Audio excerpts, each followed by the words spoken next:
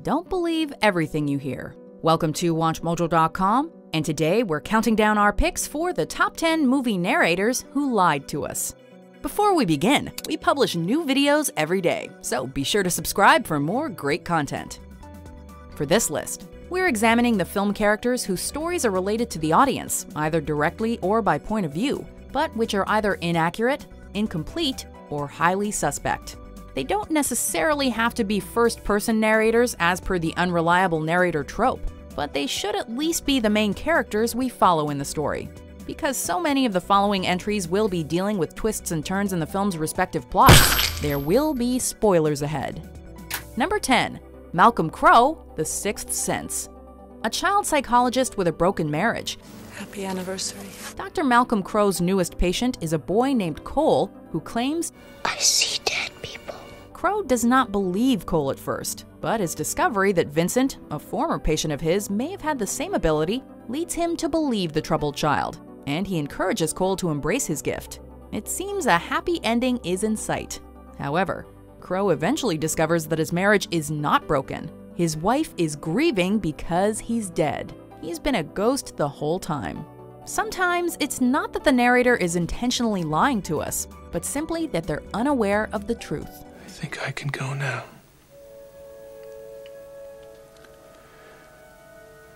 Just needed to do a couple things. Number 9. Edward Teddy Daniels, Shutter Island.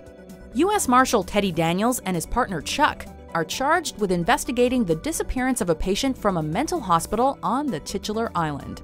There appears to be a conspiracy to hide the truth from them. In addition, Daniels is haunted by the death of his wife and her killer, Andrew Latus, who may be in the asylum too. Everything about this place stinks of government ops. There is indeed a conspiracy at work, but not the one Daniels was expecting. He is Andrew Latus. He killed his wife, and the staff has been allowing him to play out his paranoid delusions in the hopes of snapping him out of them. Which would be worse? To live as a monster? Or to die as a good man? Number 8. Fred Madison and Pete Dayton, Lost Highway. Fred Madison is a saxophonist convicted of his wife's murder and sentenced to prison. However, while in prison, Fred inexplicably becomes Pete Dayton, a mechanic and someone completely different.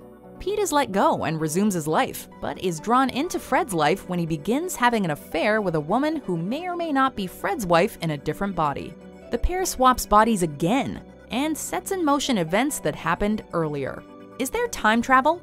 Are one or both insane? And is there a point looking for concrete answers in a David Lynch movie?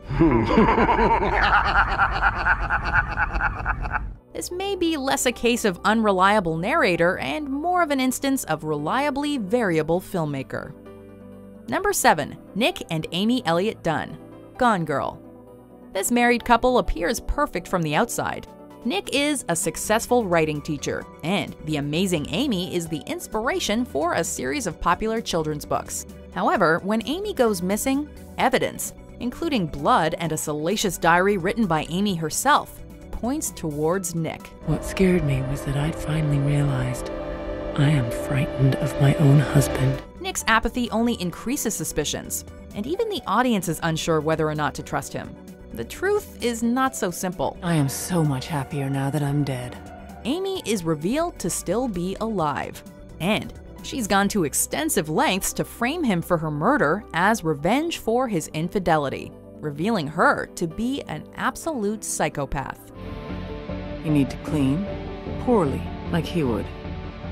Clean and bleed, bleed and clean. Number 6. Patrick Bateman, American Psycho. Look at that subtle off-white coloring. The tasteful thickness of it. Oh my God.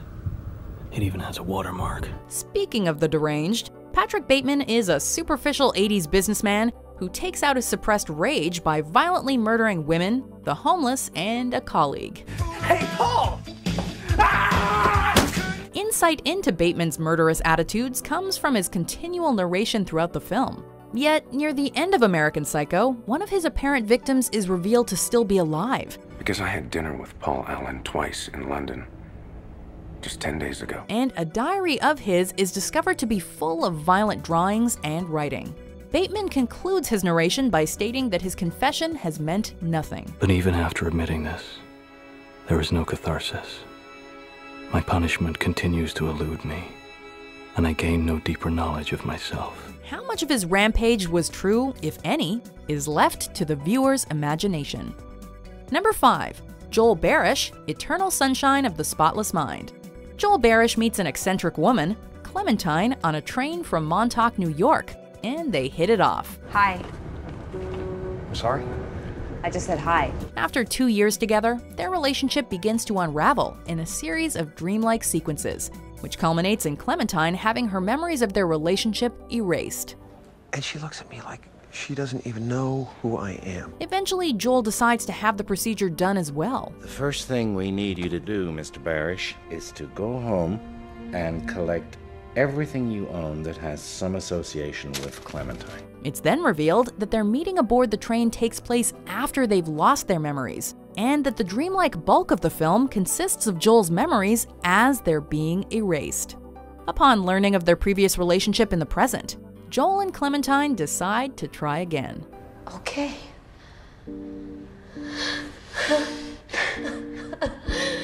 Okay. Number 4. Leonard, Memento. I have no short-term memory. I know who I am, I know all about myself. Since my injury, I can't make new memories. Afflicted with the inability to form new memories, Leonard Shelby hunts for his wife's killer with the help of Polaroid photos, tattoos on his body, and an ally calling himself Teddy. Lenny! Leonard's pursuit is complicated and tough to follow, especially since it's told out of order. Eventually, Leonard discovers that he had already gotten revenge on the man he'd been chasing a year ago. We found him, you killed him. But you didn't remember. So I helped you. Start looking again. And that Teddy is using his condition to his own advantage, leading Leonard to manipulate his notes to kill Teddy too. Leonard ends up being unreliable to both the audience and himself. I have to believe in a world outside my own mind. I have to believe that my actions still have meaning, even if I can't remember them. Number 3. The narrator, Tyler Durden, Fight Club. Tyler isn't here. Tyler went away. Tyler's gone. The nameless protagonist of Fight Club, sometimes called Jack, is a dissatisfied office drone who suffers from a sleep disorder. After meeting the charismatic Tyler Durden, the pair forms the titular Fight Club, which spreads like wildfire and leads to the formation of a nihilistic terrorist organization. It was just However, some things remain out of place, and the narrator soon finds people mistaking him for Tyler, and for good reason. What did you just call me? Say my name. Tyler Durden, you f***ing freak. What's going on? As it turns out, Tyler is another personality that overtakes the narrator's mind while he's sleeping, a revelation that throws him and the audience for a loop. Because we're the same person. That's right. Number 2. Roger Verbal Kint, The Usual Suspects. The greatest trick the devil ever pulled was convincing the world he didn't exist. A con man with cerebral palsy interviewed by federal officers after a bloodbath on a boat.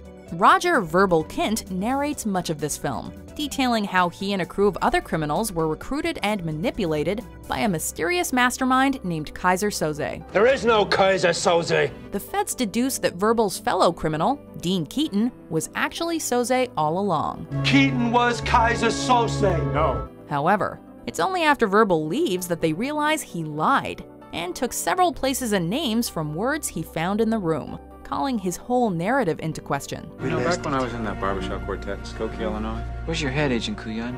A fax then comes through, showing a sketch provided by the only survivor of the boat massacre, revealing Verbal to be Kaiser Soze. And like that, he's gone. Before we unveil our number 1 pick, here are some honorable mentions.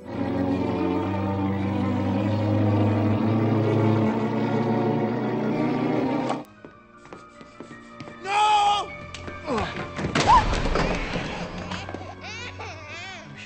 You know what you have to do, Nash. They say when you meet the love of your life, time stops. And that's true. Number 1. The Woodcutter, the Bandit, Samurai's Wife, and the Samurai, Rashomon. Under the ruined Rashomon Gate, A woodcutter and priest recount a trial that occurred to determine who was responsible for killing a samurai. A bandit, the samurai's wife, and the samurai's spirit are all called as witnesses. 3日前だ。わしは山へ焚き木を切りに行った。 However, their stories are all contradictory, and each casts their own deeds more positively than the others involved in the incident. 気がついて見回した時、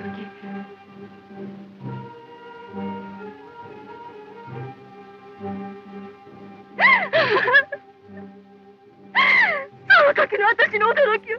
The woodcutter cuts in and explains that none contained the whole truth, and even his account is not entirely accurate. Rashomon is a tremendously influential film, to the point where the psychological equivalent of the unreliable narrator concept in real life is named the Rashomon effect.